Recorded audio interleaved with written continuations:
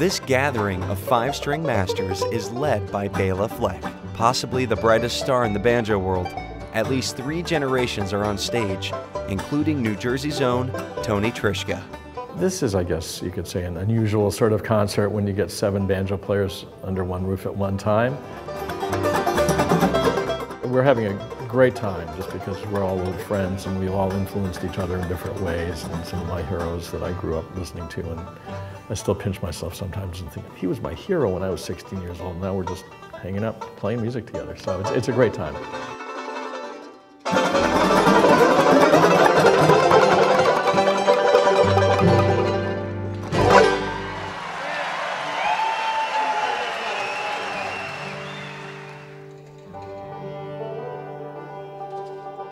The Banjo Masters arrived at the Count Basie Theatre earlier in the day for a sound check and a run-through with the backup band. Mandolin?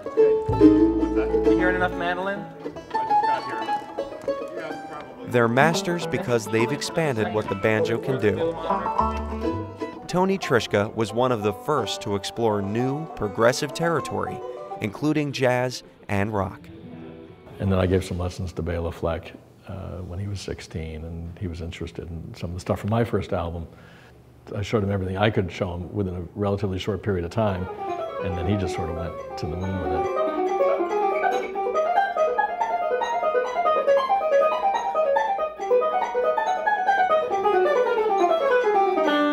And then Noam Pikelny heard Béla when he was very young, and it blew his mind away, and it was just like, I want to do that. What is that?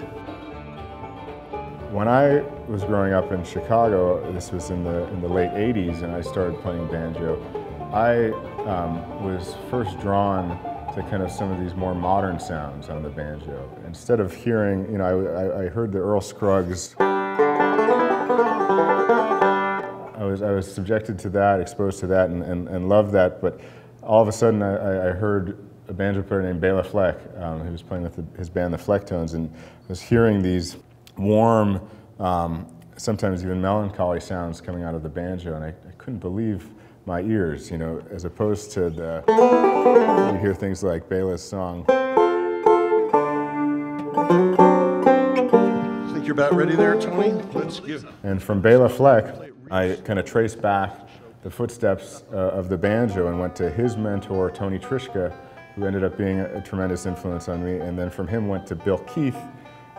And from that, there are guys like Eric Weisberg and Pete Wernick, who all had a profound impact on me playing and on me kind of falling in love with the banjo. And these are the guys who make up the cast of this show.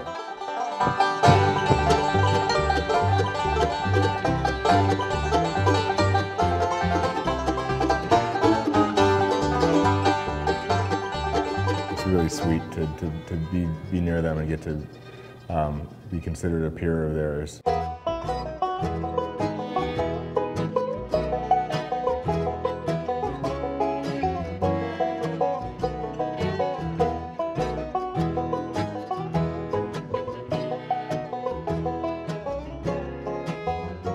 It's the 5th string of the banjo that makes it a unique instrument. When you play guitar, it goes from the highest note, it goes down to the lowest note.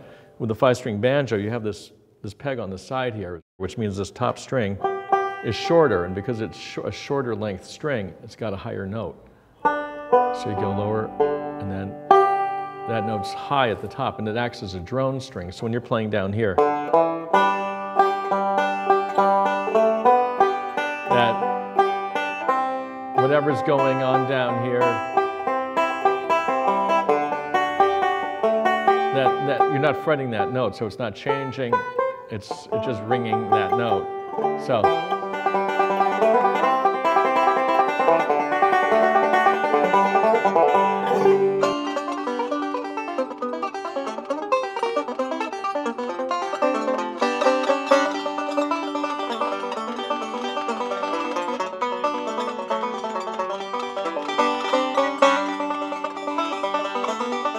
in this day and age, banjo is no longer something that's kind of frowned upon or looked down upon as a hillbilly instrument. And I think in some ways it's seen as something that's hip, which is, for me, to witness like this progression of of it going from something that was kind of seen as a rural instrument to something that people now think is cool is pretty interesting.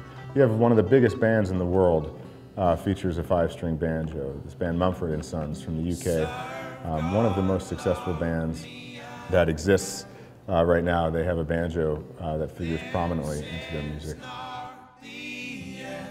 During the show, I referenced this kind of epiphany when I was a kid of hearing these kind of warm sounds coming out of the banjo when I had mostly been subjected to bluegrass banjo. And so this is a song I wrote that is kind of in that vein, and I could play you some of it if you'd like to hear it.